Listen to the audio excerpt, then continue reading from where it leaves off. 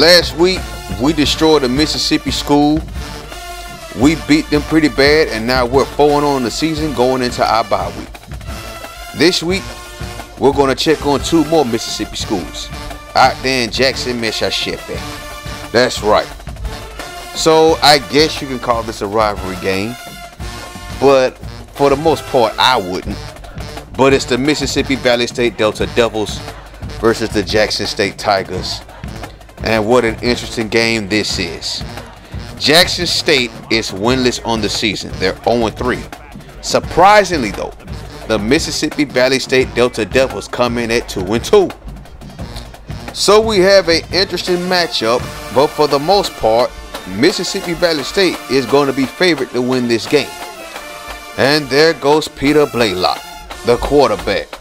Rough start to the season, 2 touchdowns, 3 interceptions, but he's approaching 900 yards passing.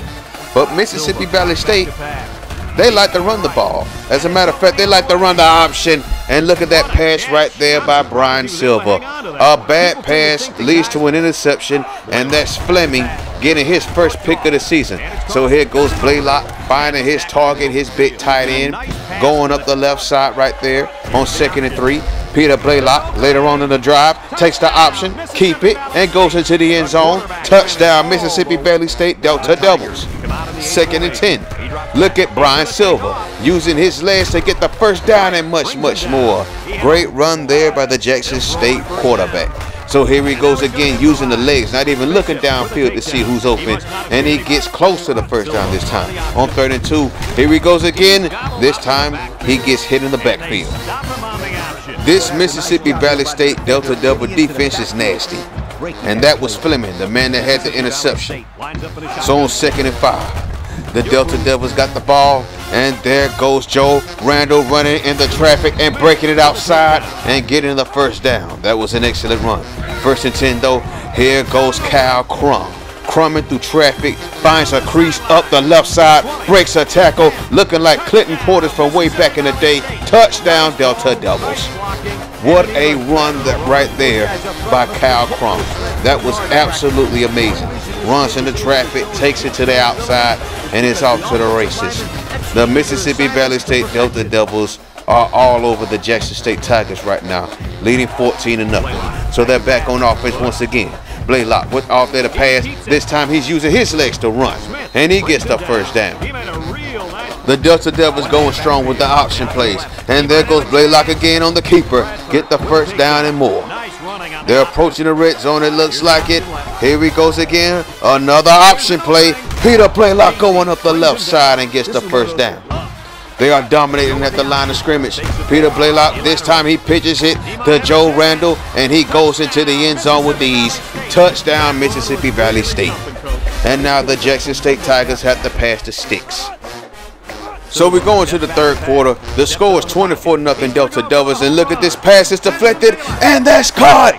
John Jenkins goes into the end zone with the high step. Touchdown, Jackson State. Sometimes it's better to be lucky than good. With that, the Tigers decide to go for 2. They convert it with Adam Price, the running back, and now the lead is 24-8. So here goes Jackson State once again. Brian Silver on the quarterback draw. He does a spin move and goes up the gut. 20, and inside the 10 he goes. What a run there by Brian Silver. 3rd and goal. Silver back the pass, and he's sacked by Jeff McIntosh. Jeff McIntosh stops the Jackson State offense. Jackson State have to kick a field goal, and the lead is now 24-11 Delta Devils. So now the Tigers are looking to drive late in the game. They have to get something going. Here goes a toss play to Adam Price, and he takes it up the left side and goes into the end zone. Touchdown, Jackson State. So now the lead's been cut to 6, and now the Delta Devil offense have to get something going, and look at this run by Peter Blaylock. What a run right there up the right side. 2nd and 10. He runs into traffic, and then Joe Randall takes it to the outside, goes up the gut, and he's going in for a touchdown, and that right there is the ball game. The Delta Devils did not convert on that 2-point conversion, but they walk away with the victory over the Jackson State Tigers. Jackson State is now 0-4. Mississippi Valley State is now 3-2. So now we go up to Orangeburg, South Carolina. Before we do though, here goes Tom Smith on the NCAA history list. 321 receptions in his career. NCAA record, just like I told y'all, against Syracuse. But it wasn't such a big day for Tennessee State as they take on the South Carolina State Bulldogs as Rod Starks gets picked off by Vince Barnes and he takes that thing back for a pick six. What a disaster of a start for the Tennessee State Tigers. The last time we saw them, they was getting mauled by Syracuse on offense. And there goes Rodney Starks getting sacked by Eric Bishop. So now South Carolina State has the ball. There goes Ray Hunter taking it up the right side. Gets the first down and much, much more. A big first down there for the Bulldogs of South Carolina State. 1st and 10 at the 42. There he goes. Aaron Hall taking the ball up the right side. Breaks away from a defender. He goes into the end zone. A touchdown for the South Carolina State Bulldogs. And now they're up 14-0. This time though, here comes Tennessee State. Rodney Starks is intercepted once again. This time, he's picked off by Josh McDonald. Another pick six for Rod Starks. He's now thrown 5 pick sixes in 2 games. Ray Hunter going deep in the end zone, and he finds that looks like John Gaddis. Yes, that was a 36-yard touchdown pass, and the South Carolina State Bulldogs are now up 28-0. What a disaster of a game for the Tennessee State Tigers. The team that's been dominating the MEAC. And look at Ray Hunter once again. This time he's going deep, but this time he's intercepted by Campbell. He takes it out the end zone, gets tackled near the 20-yard line. The Tigers did absolutely nothing on this drive though.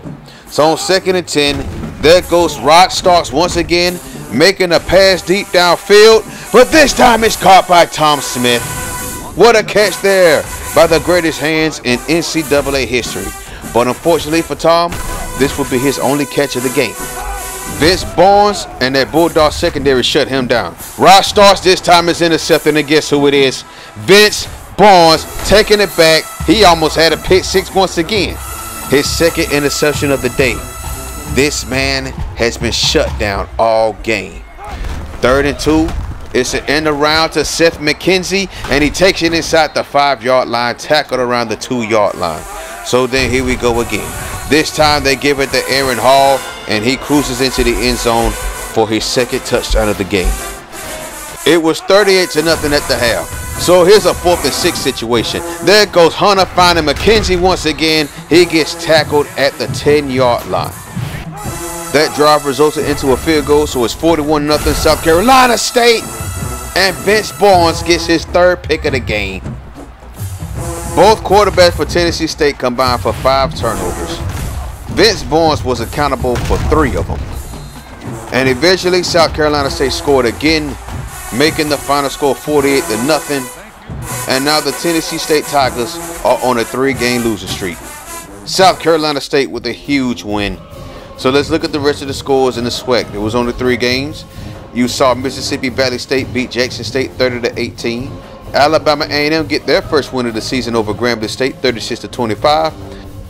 And Florida A&M squeaked by Arkansas Pine Bluff with a 17-13 victory, improving to 3-2. Meanwhile, over there at the MEAC, Morgan State loses to North Carolina A&T. Hampton beat Army in overtime. I'm trying to cover some more Hampton games. And then, of course, you saw South Carolina State goose-egg the Tennessee State Tigers. So Zach Richardson wins Offensive Player of the Week in the SWAC with his performance. 10 receptions, 251 yards and a touchdown. Charlie Oliver wins Defensive Player of the Week for the SWAC. 7 tackles, a forced fumble, and 2 fumble recoveries as the Alabama A&M Bulldogs pick up their first win of the season. That's big right there, considering they haven't had a big start to the season at all. They're now 1-4. They're looking to improve after that. As for Grambling, things continue to get worse for the Tigers of Granfam. Meanwhile, out there in the MEAC, Albert Williams, 42 carries, 209 yards, and 2 touchdowns, wins Offensive MEAC Player of the Week. And of course, Vince Barnes, the cornerback for South Carolina State, 3 interceptions, and one of those interceptions went for a pick 6. literally the first play of the game for Tennessee State. That is an absolute mess. Tennessee State looks so bad right now. So let's look at the top 25. So you see the Alabama State Hornets are now number 2 in the country. The Tennessee Volunteers lost, and it looks like LSU lost as well, because now North Carolina State are at number 3. Tennessee lost to Auburn last week, 37-14. Went all the way down, well, not all the way down, but they moved down 6 spots to number 8, and then LSU's right behind them. They lost to Georgia. They fell to number 9. Miami comes in at 10. What a crazy start this is to the season. A lot of upsets. And because of the way we started off this season, we are now in a national championship spot. Like if the season was over now, we would be playing in the BCS national championship game. So we got to make sure we keep winning, man. We got to make sure we keep winning, and not only winning, but winning impressively. Because I think from this point forward, this is the only way that we're going to make it.